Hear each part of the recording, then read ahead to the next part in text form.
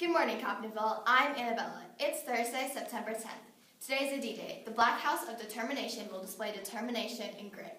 Students, the Media Center is open to students during break for the purpose of checking out books. Come by and check something out. Progress reports will go home today for gold students. The parents of virtual students will receive their students' progress report by email, and Grade A students received their progress reports yesterday. Art students are selling green and gold tie-dye masks to help support our school yearbook. They will be available at break for $3. The Miss Coppinville pageant will be held on Saturday, September 19th at 2 p.m. at the EHS PAC. Come watch as our current Miss Coppinville, Scarlett Gates, crowns her successor. Tickets are $5 for adults and $3 for students. Proceeds will benefit the CJHS Science Department and cheerleaders. Parents, we are offering 20-minute Schoology tutorial sessions at CJHS for you and your students. To schedule an appointment, go to our school website, click on Latest News, and complete the form. All school meals, breakfast, lunch, and after-school meals are now offered to all students at no charge. This will be in effect now through Christmas break.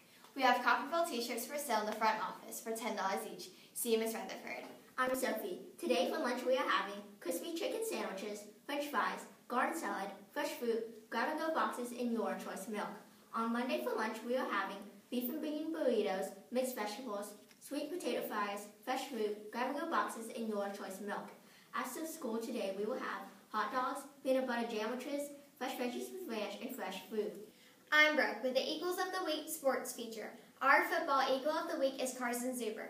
Carson is an 8th grader who plays tight end on offense. He shows up every day and works hard on the field and in the classroom. He is doing an outstanding job at tight end this year. Carson came from CJHS from Hillcrest Elementary, and in his free time he likes to fish and play football. Carson's plans for the future include continuing to play football in the high school, then attending college and serving in the military.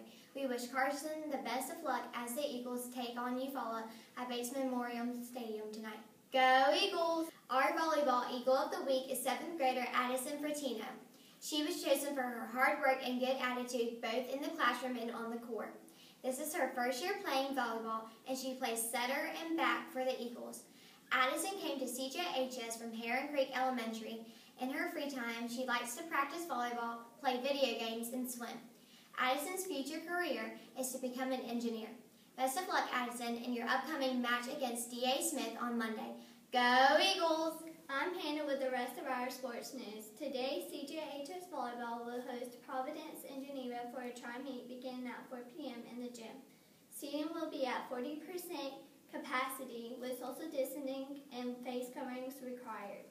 Tonight, CJHS Football will host Eufaula at Bates Memorial Stadium beginning at 5 p.m. Remember that face coverings are required at all school activities. Tryouts for the EHS wrestling team are Tuesday, September 15th from 7 to 8:30 p.m., Wednesday, September 16th from 3:30 to 5 p.m., and Thursday, September 17th from 7 to 8:30 p.m. in the EHS gym. Please email Coach Pipkins by September 14th if you are interested or have any questions. There is a flyer in the front office window. Go Eagles! I'm Annabella with the Beta Club announcements. If you are planning to run for Beta office this year, president, vice president, secretary, chaplain, or 7th grade reporter, sign up in the Media Center and pick up your 2 teacher recommendation forms. You will be contacted to record your short campaign speech next week. Good morning, Coppinville. This is Sophie with a few words of wisdom from famous Lebanese poet Khalil Gibran. You give but little when you give of your possessions. It is when you give of yourself that you truly give. Gibran isn't telling us to stop donating our old clothes to charity or canned goods to a food drive. These things are important. He's saying that the highest form of giving is when we give our time, talent, and energy to those in need. And we are all capable of giving something. We can tutor a younger student, help an elderly neighbor, or do an extra chore at home. We can give time to someone who is lonely, or smile to someone who is sad. According to Gibran, this is the highest form of giving. Today, be generous and share yourself with others. With something to think about, this is Sophie. Make it a great day or not, the choice is yours. I'm Brooke with the birthdays. Today we have Timothy Jansen. Happy birthday! Please stop by the office after the news for a small birthday gift. I'm Annabella. Today's a D-Day, so let's display determination and grit. Remember, at Coppinville, we have Eagle Pride.